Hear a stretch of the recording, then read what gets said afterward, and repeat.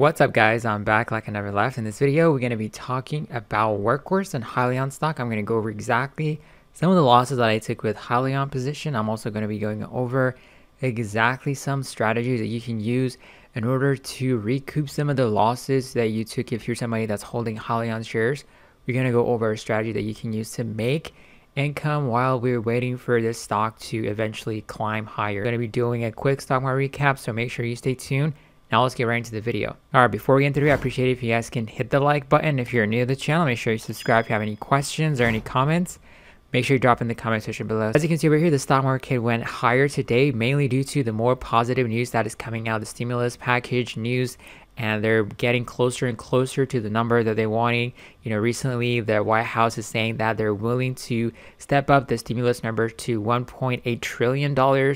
And the other party, they're saying that they wanted around $2.4 trillion. So we'll see exactly what is going to be the amount of numbers they're going to be agreed upon and potentially pass a stimulus package, while the stock market is definitely going to be breaking out higher if that stimulus package passes through. So as you can see today, based off of that news, the stock market also went higher, except for some sectors. The energy sector is basically lagging down, and also some of the financial sector stocks have also been going to the downside. But overall, we edged higher and higher due to the positive news that is coming out about the stimulus. So make sure you understand that the whole stock market right now is paying attention to the stimulus package. You know, anytime any negative news or any positive news can definitely spike or crash the stock market drastically within a matter of, you know, like second minutes if the news breaks out at any time. So be super careful. Now let's talk about Workhorse stock.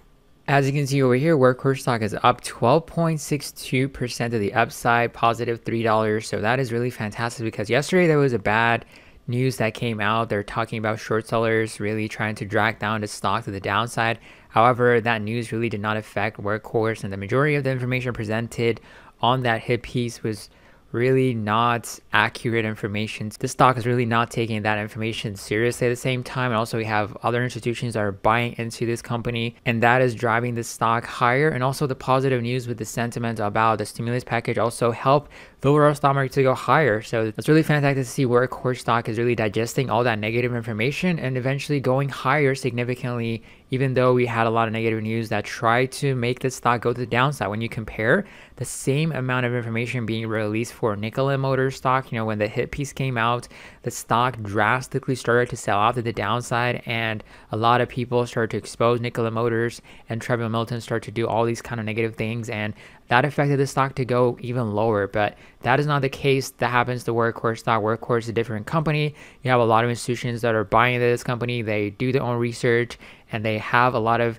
analysts that go through in detail about this company, so they know before they get involved, and they invest a lot of money before they get involved in these companies. So that's why I need to understand that. So now let's talk about Hyliion stock. I'm going to show you guys some of the losses that I took with Hyliion. As you can see over here, for the week, we're down minus 13.97%. It was $495. So this is the public account that I use for the Patreon. It's a really small account. It's more of an educational account. I only trade options with this specific account.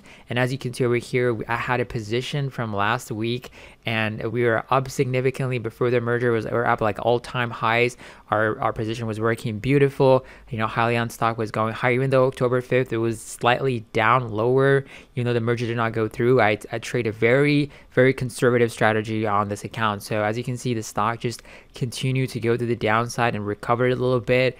And the second day, it just went down. October 6th, it just went down again and started to recover. And unfortunately, the tweet came out from the president that the stimulus is not going to go through, and the stock crashed, and so did our portfolio. It was just going down.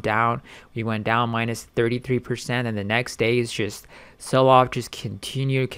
Eventually, we hit minus 51% on the portfolio. So that was a pretty big hit. The stock was also similar, 51% to the downside. So that was a lot of sell-off that happened. And Luckily, we only needed just a 1 day bounce for us to recover the majority of the profit that we made on this account. Started this account a few like 8 weeks ago with like approximately $2,000. We're sitting approximately 52% higher. At one point, we're up 78%. I thought I opened the position with Workhorse because I thought it was a very, very kind of guaranteed, more of high probability trade to open because we have a catalyst that's coming out pretty soon. The merger is going to go through, but still, I opened a position that was very, very conservative. So that was why I was able to recover the majority of it. It only needed a few percent bounce for Workhorse for us to regain the huge amount of profit that we made on this account. So, but luckily we went down. We recovered, 50% of our profit. As you can see, we lost, the 78% profit that we made, the major profit that we made in this account. But luckily, we're still sitting pretty good, 52% higher. But now let's talk about exactly what we are going to be doing if you are holding shares in Hyliion stock, what you can possibly do to generate income for yourself. So let's check out exactly how to do that. So the strategy that I'm going to explain to you in this video is to do covered calls. So for you to do this strategy, you need 100 shares of Hyliion stock. So depending upon what price point that you got involved in it, what you're going to be doing is you're going to be doing a strategy called covered calls. And what you're going to be doing is going to be selling call options. So if you're using Robinhood, all you have to do is come over here and you're going to be clicking on sell, on the top left corner over there, and you can pick the different expiration dates. The more expiration dates, the more time that you have. These options are going to be more expensive for people to buy them, so you can sell them for a higher price. So let's say the option that you want to sell for October 16, as you can see over here, the prices they're going for, if you want to sell the 36, you can sell this one contract for $53, 0.53 multiply that by 100. You can sell this for $53.